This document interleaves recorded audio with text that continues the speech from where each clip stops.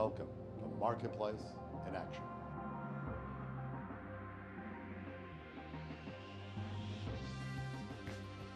Giving you hope for your calling and purposes. Breaking down the Word to uncover the promises that God has for your life. Building your faith, for those promises are for you.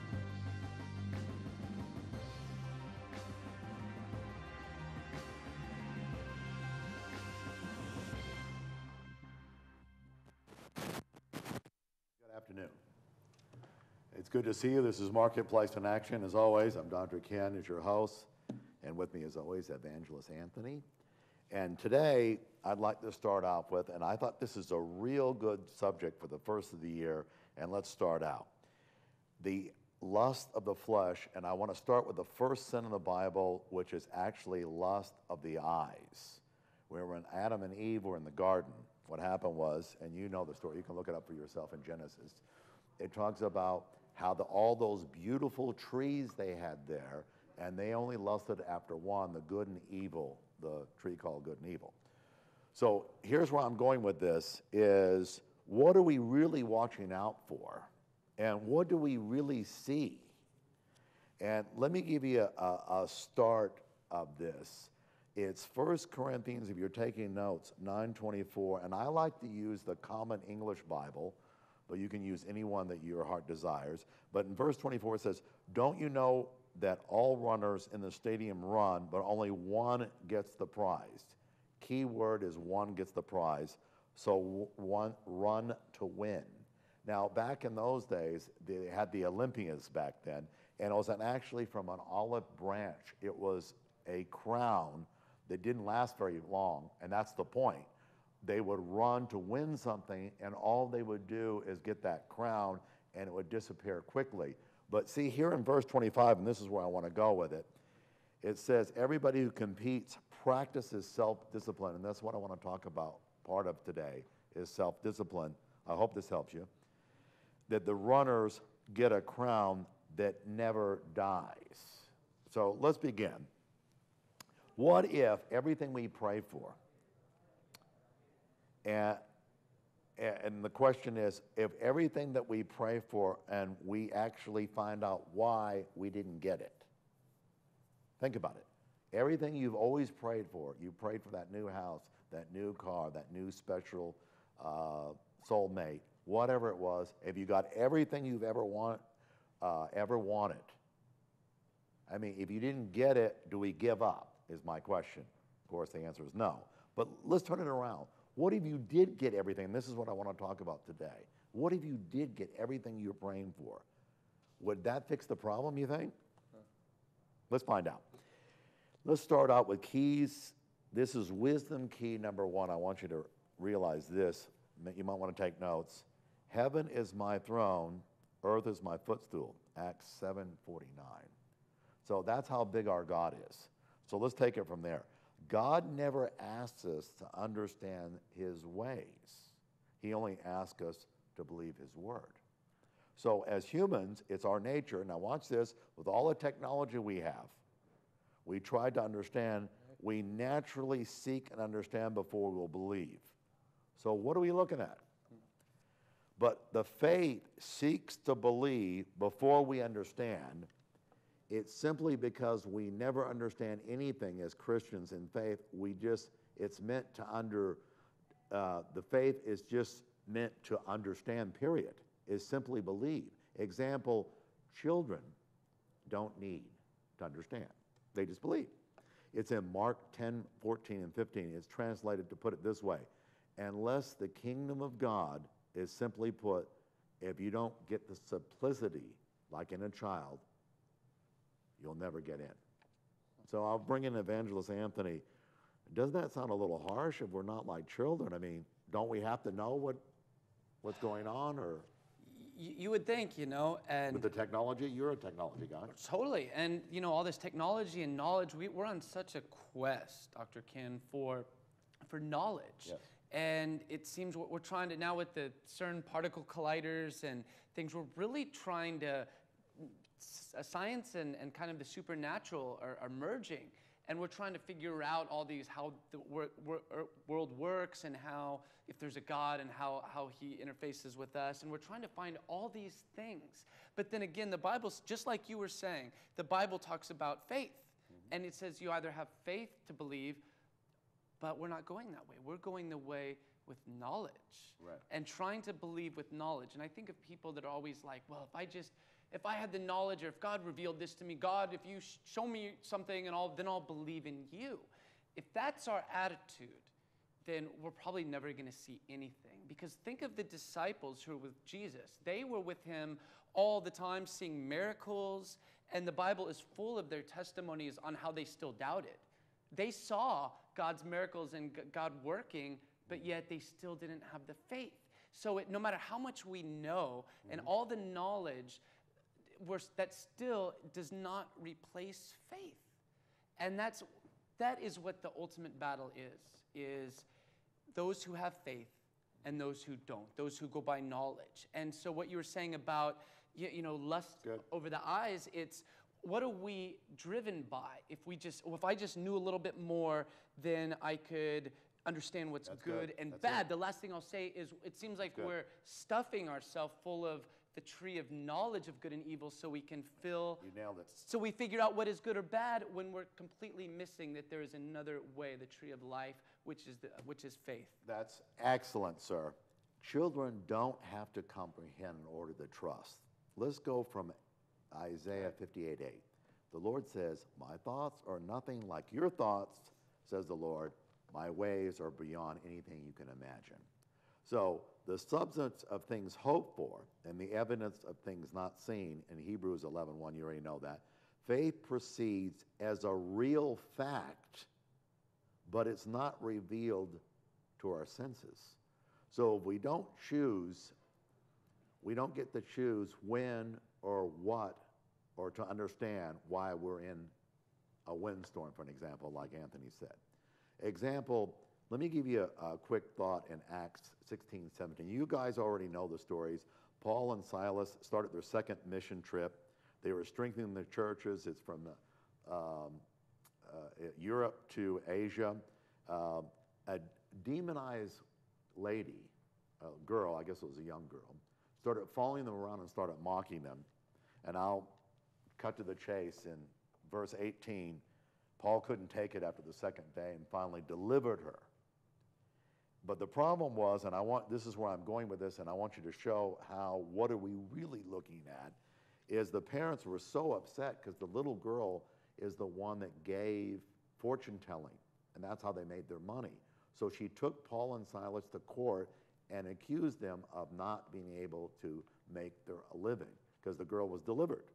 So what happened was Paul and Silas was jailed, but before they were jailed, watch this, they got whipped, and I don't mean whipped like, the Jewish custom was 39 lashes was the most, depending on how severe it was.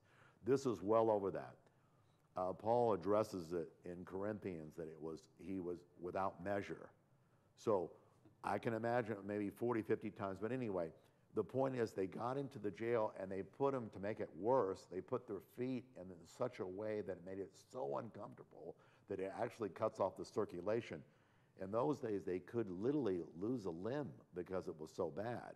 But watch this real quickly. They started singing right after. Now, think about this now. Come on.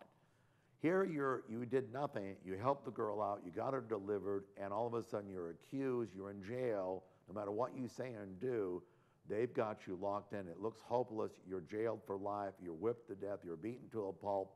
I mean, you're finished. But they start singing. And what happens? We know the story. And I want to show you, let's start there. I want to give you wisdom key number 2. Matthew 25:14-21. It says, the law of increase, use what you have faithfully, and more should be added to you. So they started singing and praising, even though it wasn't exactly the right timing. But my point is this, serving Jesus doesn't mean it isolates us from hardships. As a matter of fact, it looks like God has abandoned them. But could we sing, I don't know if I could, sing through something like that? I mean, could you sing when you lost your job, or your marriage is on the rocks, or you got sick, or the business is crumbling. I don't, it's such a touchy. I mean, when you're lonely, you're abandoned, when you're rejected, can you still keep singing? No, it's tough, but that's not why we sing and praise God. It's because the wonderful work that he does, but who he is. And I want you to keep that in mind. I believe in miracles. I've seen a lot of tumors disappear, cancers vanish, limbs grow out. But I'll tell you this, in some thoughts, it's hard when we ask God, and we're praying to him, this is what I'm going to get at, is when we're asking for our businesses to succeed and they fail, or we ask for a better salary and we get fired on the spot. I mean, has this happened to you? We pray and we're asking for healing and we're still on the deathbed. It's a contradiction. But sometimes our experiences that contradict our faith is the one that's going to bring us closer. Now, I want to bring Anthony in. How many times have you heard this? I mean, what are you looking at? We hear leaders tell us in those situations, as Paul did, and by the way, as Paul and Silas began to sing, the chains fell off. Not only did he deliver the jailer was going to kill himself, but he sent deliverance to his whole family and salvation. So that's the best part of the story. But I mean, think about it. There are men of God that are going to do a task. You would think God is with them. And that's where I want to start out today is you hear leaders and pastors telling you, if you don't get your prayers answered, I mean, what are you looking at? It's you don't have enough faith. You have sin in your life. Anthony, you know this. We don't plead the blood of Jesus. We don't put the armor of God on. We're not sowing enough. That's my favorite one. So some of those could be in our prayers, but could it be our theology? Yeah, a lot has to do with the way we behave. It has a lot to do with our opinion of who God is and what we think God is. And if we think that God is, just this God of blessings and he wants all people to be happy and equal and everything, then we're going to feel a little entitled, like God owes us something, and we go around like kind of even upset at God. It can turn into resentment, like, God, you were supposed to answer this and you didn't. What's up with me? What am I doing? And Pastor, Dr. Ken, I was talking to a guy this very week. He found me and wanted to talk about God with me. He's not a Christian, and we talked for a long time that morning, and he was saying, man, my parents have been going to this church, and the pastor just says, God is good no matter what, in all situations, praise him no matter what, God is good. And he's like, I don't understand how that relates to my daily life. How is that supposed to... That's good. And I told him, I go, it's not, no matter what your situation is in this very moment, we could have horrible past with abuse and rape and lots of horrible things to us. But in this very moment, right now, how are we going to respond to the future? Because that can change our entire course. And if we're going around acting like a victim, thinking God wasn't there with me and all this stuff, then our life's going to get harder. But if we're going around, even in the midst, say you have a car crash and you're abused and all this stuff going on, start praising God and say, God, I'm thankful for what you do have. You don't have to fake it. But he spares our life. We are here. We are alive. We are breathing. You're watching this. You have a TV or a computer. You are blessed. You are in the position to where you can help others. It's time to say, to stop being a victim and say, I'm tired of trying to find help from other people. What can I offer other people? What has God given me that I can share with other people that are less fortunate? And our whole life will start to change when we say, God, you are God no matter what. If I have blessings and everything I ask for, I'll praise you. If I have nothing and end up in a concentration camp, I will still praise you and still thank you for all these blessings. But we can't fake it. It has to be real from the heart. And I pray every day that I would be able to praise God in any situation. Well, I want to add to that. That's excellent. Maybe we're not taught to line up with God's will, but I'd like to say this. It's like having the combination of God's promises. We think it's, he's a genie. It's, dear saints, whatever you like, punch in this code and I'll give it to you. That's not the theology. Can I give you a thought? Write this down, wisdom key number 3.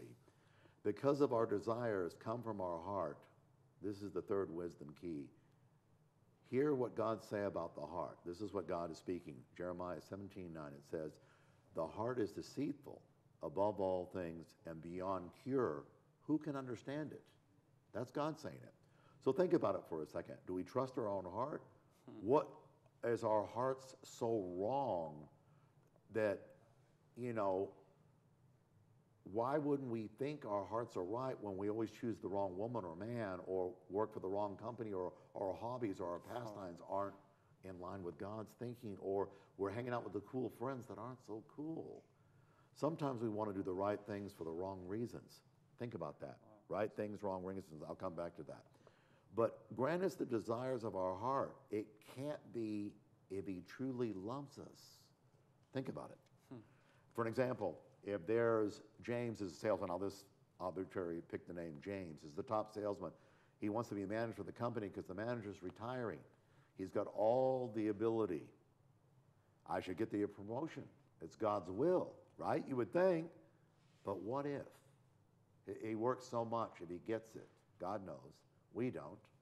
So what if he works too hard and long? It suffers his family.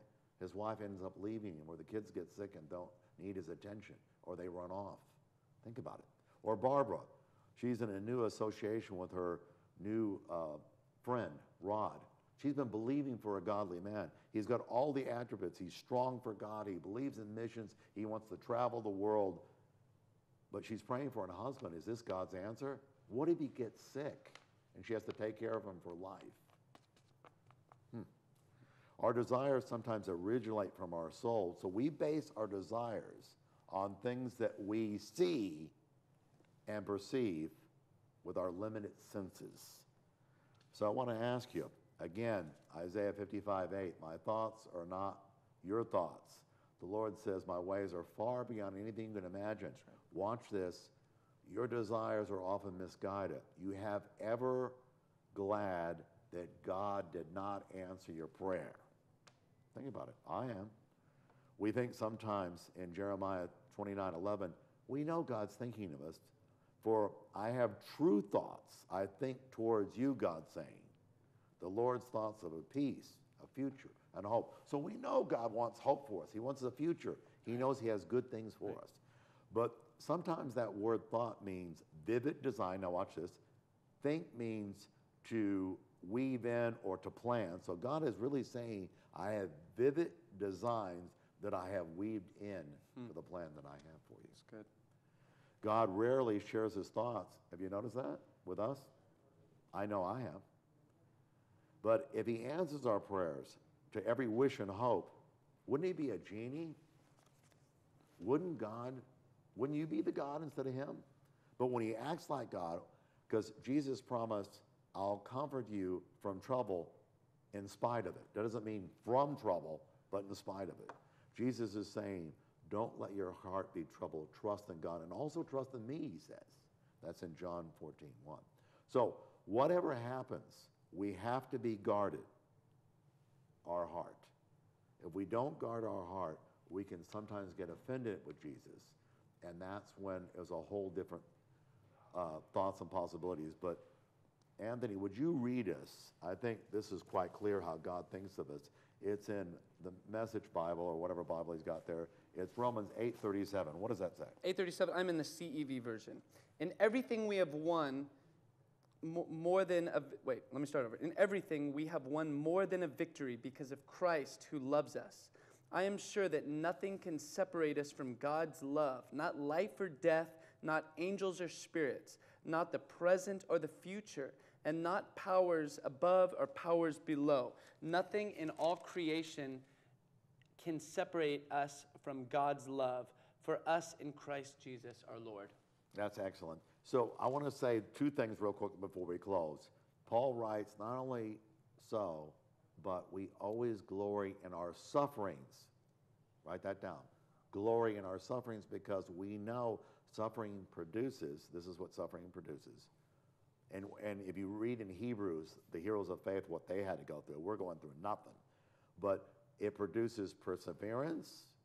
Perseverance produces character, and character brings hope. Romans 5:3. Let me say this. Hope cannot live without The heart cannot live without hope. It's oxygen with the soul. Hope is important to our very existence. Let me challenge you with this, Matthew 11:12. We all know this one.